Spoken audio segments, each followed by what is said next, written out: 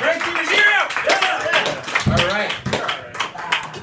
Next comic knows who they are, and after Ashley Gavin, we're gonna have.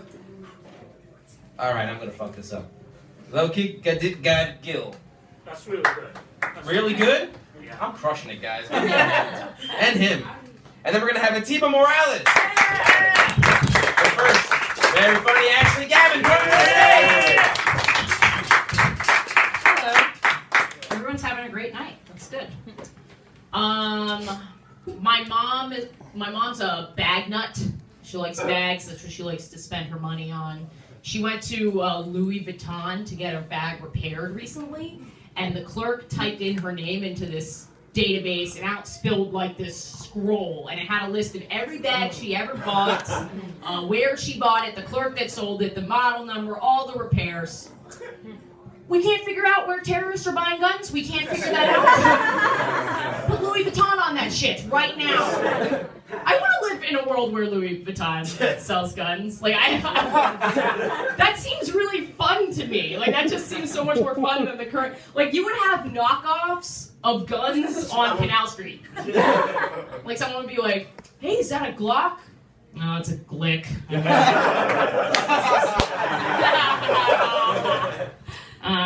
I've got like 5 more of those puns, but I don't think I think one's enough.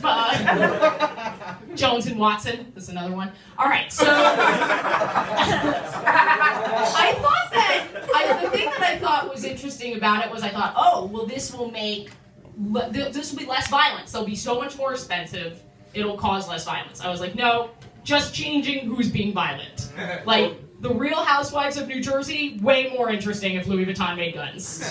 Way more. You would okay, that didn't get enough laughter because I put Real Housewives before Louis Vuitton made guns. If I had reversed them, you would have laughed more. But imagine this. Imagine the show, the setup, like the women coming out with their wine, being like, "At the country club, I'm a lady, but in the street, I'll fuck you up!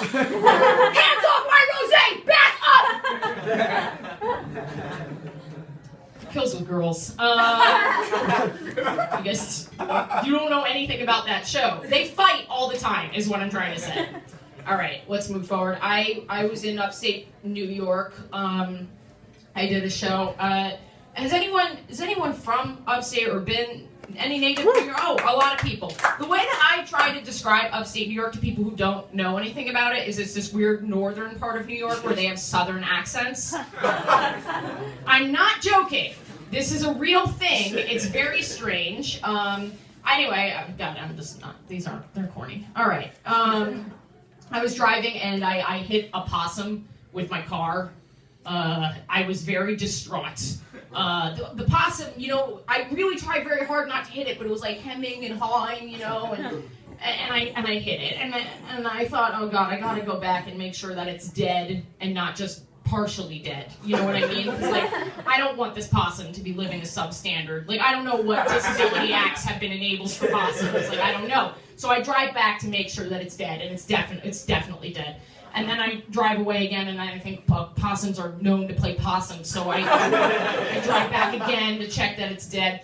And I called my mom, and I was crying, and I was crying. I said, I hit this possum, and she was like, Ashley, like, it doesn't know any better.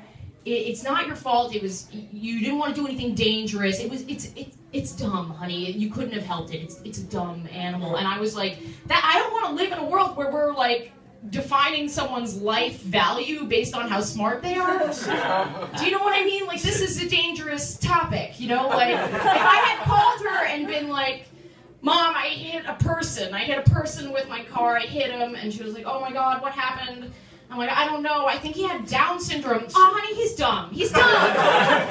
He couldn't have helped it. He's dumb. No, that wouldn't hold up in court. I'd go to fucking jail if that were my defense. Is it funnier with Republican instead of Down syndrome? Yeah. I'm not trying to. I think Down syndrome's funnier because it's the nicer person. I would be so much more ashamed of hitting someone with Down syndrome with my car than like a dude with a Trump, sign under his arm. Anyway, thanks, guys.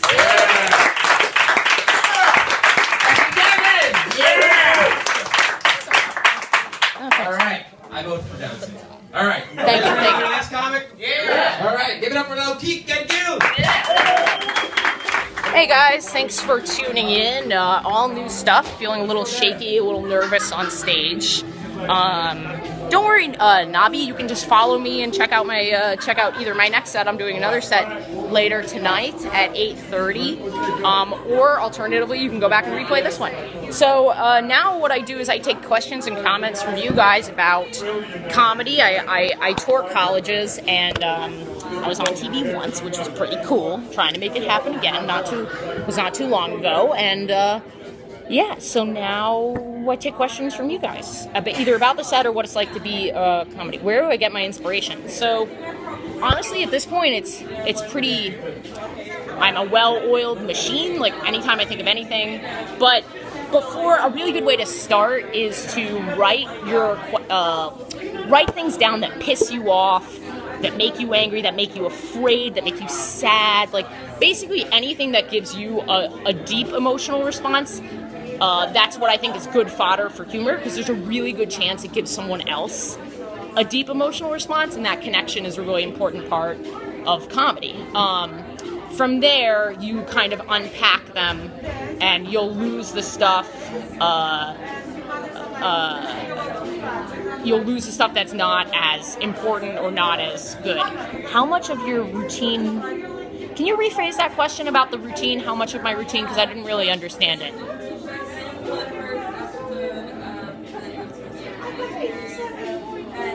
But yeah, and on the inspiration front, I literally, anytime I have any kind of emotional response, I just write it down in my notebook immediately.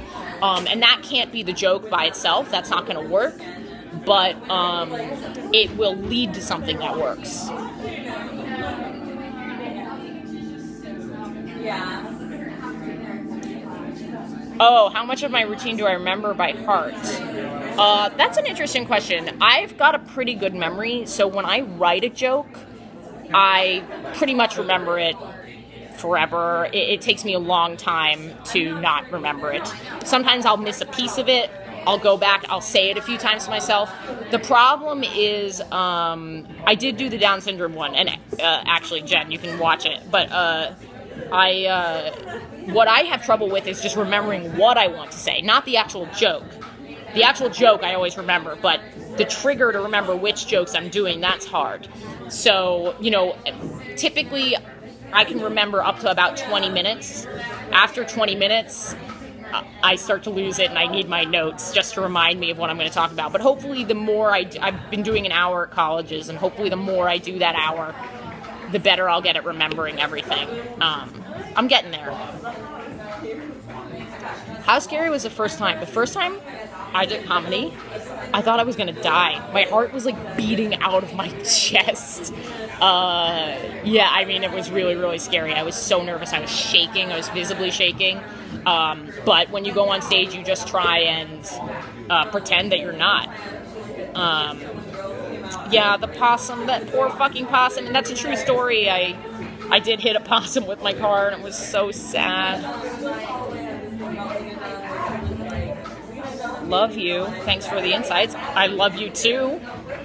We don't know each other, but who's to say? Who's to judge our love? Who's to judge our love? Yeah, and if you guys, all of that was new stuff, so if you thought any of it was funny, please do follow me. I'd appreciate it. I'll take a couple more if you got them. Hey, thanks.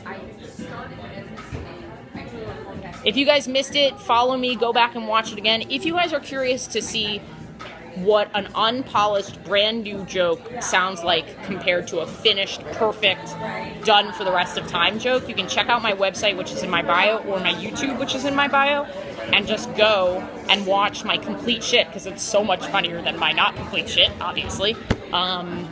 Yeah, so please do, and go ahead and subscribe to that, follow me here, and I really appreciate the thoughtful questions. I don't always get such thoughtful questions, and these were really great.